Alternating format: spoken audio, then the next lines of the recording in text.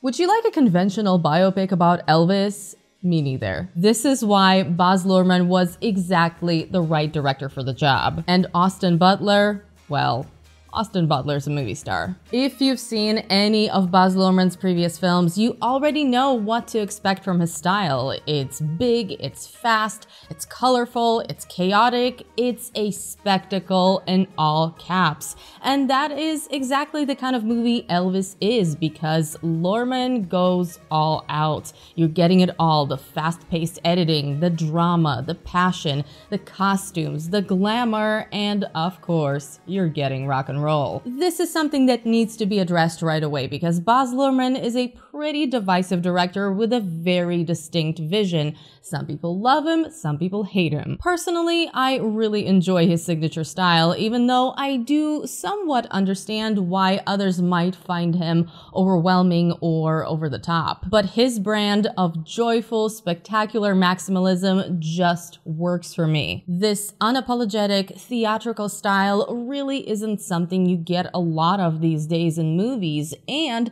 on top of that, this is something very few directors can even pull off. So yes, I am a Baz Luhrmann fan, and my god, was I served the biopic I was hoping for. I definitely had some concerns going into this. Would the director's style translate well into the story, or would it swallow the narrative? Would I get hooked emotionally, or would it be 160 minutes of razzle-dazzle that eventually gets tiresome?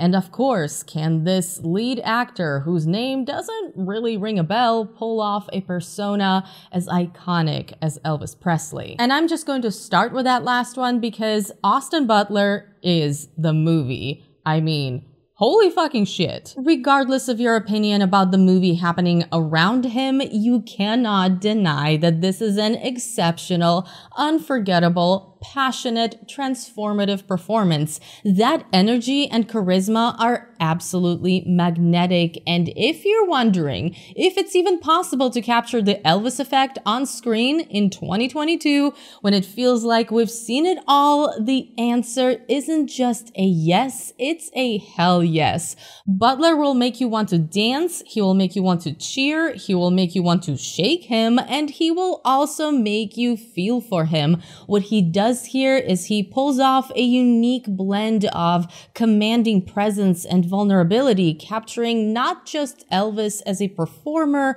but also Elvis as a human being. My point is, he's fantastic, and yes, the film is worth your time even for his performance alone. It is easily the performance of the year. I don't know what it would take to top this, and when people say that this is a star-making role for Austin Butler, this is in no way an exaggeration. It simply has to be seen. But there is a second major character here who I'm sure is going to raise a few eyebrows.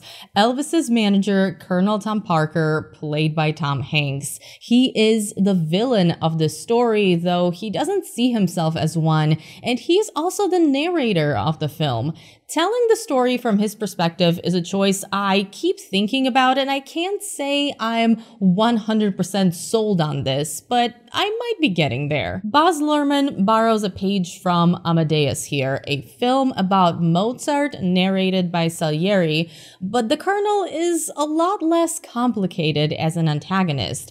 Part of it is that he represents a broader idea, and his interactions with Elvis have a clear deal with the devil quality to them. But also Hanks really leans into that scheming, villainous persona with his performance and the occasionally over-the-top accent. He does get a little weird at times with his line delivery, but overall it still works, and seeing Tom Hanks, America's dad, as an almost mustache-twirling villain is certainly an interesting treat. The rest of the cast is very good as well, but Elvis and the Colonel are the only two properly developed characters in the film.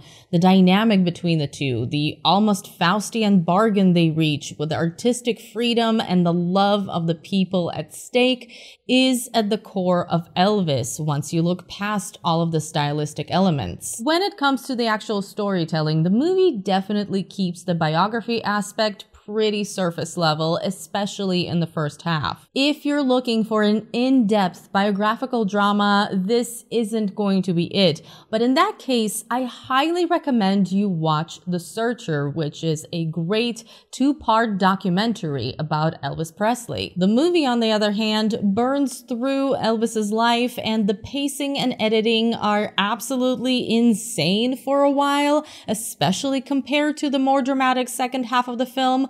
That does mean it skims over certain elements of his biography as well as certain relationships.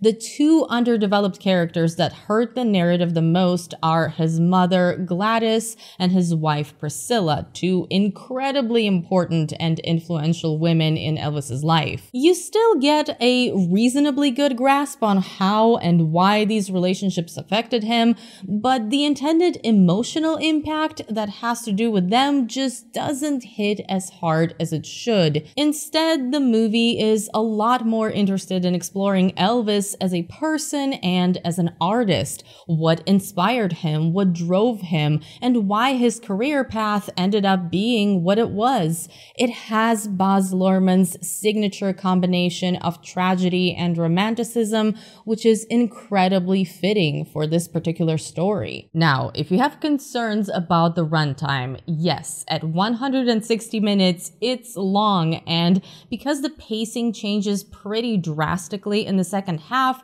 you definitely start feeling it towards the end. But I was never bored, and if there was another whole hour of this movie, I would have happily watched it. You see, Elvis is not a perfect film, and I'm sure you'll find plenty of critical reviews out there, but it is the perfect example of how easy it can be to overlook a film's flaws when it gets what's important right, when the experience is so captivating, and when the lead delivers an out-of-this-world performance. It's an age-old story of a dreamer and a free spirit living in a world that's resisted to change. It's about the American dream that turns into a tragedy. Here's what it comes down to. If you're looking to see Baz Luhrmann's auteur take on Elvis Presley as an artist within the context of his time, that is exactly what you're going to get, and it's going to be an incredible ride. But if you're still, for some reason, expecting this director to behave when it comes to additions of modern music,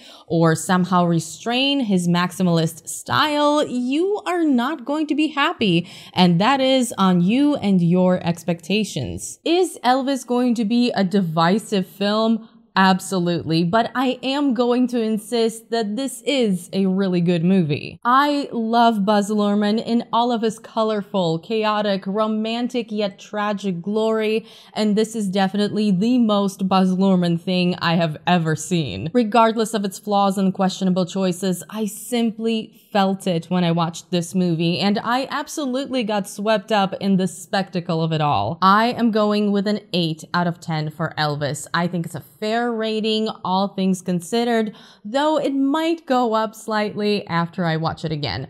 We'll see, but I will definitely be watching it again. This ain't no nostalgia show. We're gonna do something different.